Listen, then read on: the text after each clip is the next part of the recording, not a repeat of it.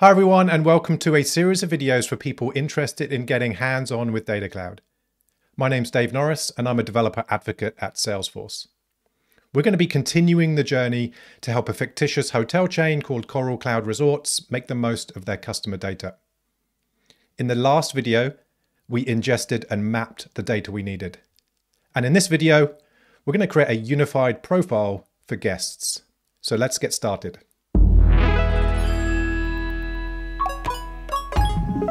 For this video, we'll be using the identity resolution capability in Data Cloud. But before we get started in the tooling, let's recap on the last video to help discuss what identity resolution is solving for. So here's a diagram showing Service Cloud in the top left, Amazon in the bottom left, and Data Cloud on the right-hand side. If we create a guest record called Sofia Rodriguez, and we create her in both of the data sources, what we've ended up doing is ingesting Sofia's record into their corresponding data lake objects, and then mapping them to the Customer 360 data model into the individual object. Now, for brevity, I've omitted the contact point data model objects, but no, they follow the same principles we're discussing. What we've ended up with is two records in the individual object corresponding to the same person. Amazon used guest ID as the primary key, and Service Cloud used record ID for the contact. We can use the tooling in Data Cloud to take a closer look.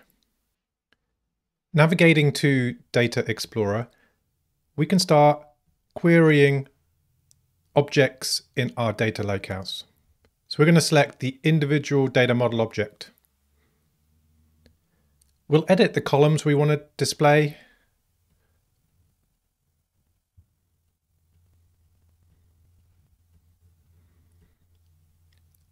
And then we'll add a filter. We'll add a basic filter on last name equals Rodriguez.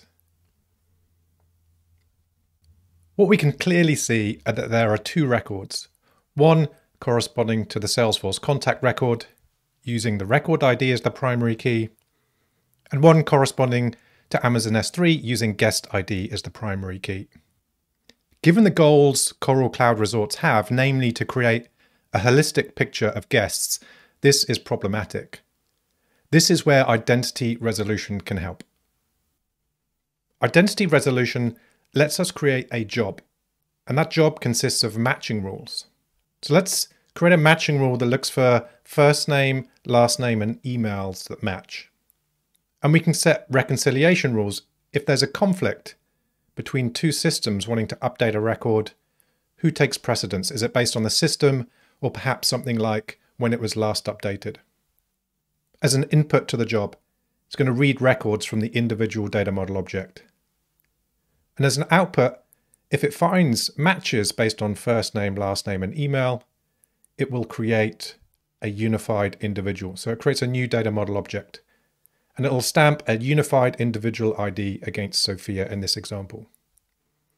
In order to link this object back to the individual, it also creates a link object, and that simply connects the primary key from the individual object to the unified individual ID for Sofia's unified profile. Now note, in this example, we're matching on first name, last name, and email, but the rules are flexible, so you can change them to meet your requirements. Okay, so let's move into Data Cloud and have a look at how we set up this identity resolution job. So we'll navigate to the Identity Resolutions tab and create a new Identity Resolution record. We'll select Individual and set our rule set ID as Coral Coast ID. Since we're matching on name and email, we'll call our rule set guest name and email. Disable jobs running automatically, we'll kick that off at the end, and save our rule set. Now this will take a few seconds to save.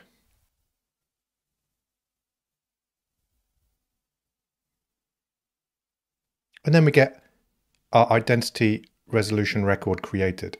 Now we can configure the match rules. We'll configure based on fuzzy name and normalized email. And it's already given us the match rule criteria, matching on first name, last name, and email with differing match methods we can choose to update. We're going to leave the defaults and click Save. Once the rule set status changes to published, we can then run our rule set. Now, based on the sample data size we're using for this example, our job's going to take about 15 minutes to run. So I'm going to come back when the job's completed. So my job took about 5 minutes to run. You can see that the last job status is succeeded, and we can see a summary of the job. We ingested 992 contacts from Service Cloud and 939 guest records from Amazon S3. Of those records, you can see that 49% were found to match based on the matching rules we configured for name and email. We can also now query across the unified data model objects. So to do that, let's open Query Editor to explore the objects. Here, I've set up an SQL query that shows you what identity resolution has enabled for us. I'm going to overlay the data model very quickly to show you that we're querying the individual data model object, and we're joining to the unified link individual using the individual ID. And then we've just joined to the unified individual data model object using the unified individual ID. By joining these three key tables together, we're going to see that I can either use the guest ID from Amazon S3 or the Salesforce contact record ID from Service Cloud to retrieve the unified profile for a guest. First of all, let's run this query substituting in the Salesforce contact ID from Service Cloud. When we run it, we can see the data source is Salesforce. We have the 18-character record ID. It's for Sofia Rodriguez. And here is the unified ID returned. Let's run it again. Instead of the record ID from Salesforce, let's substitute in the guest ID that Amazon S3 uses for a guest. We run the same query. We're still getting Sofia Rodriguez, but now the data source is different.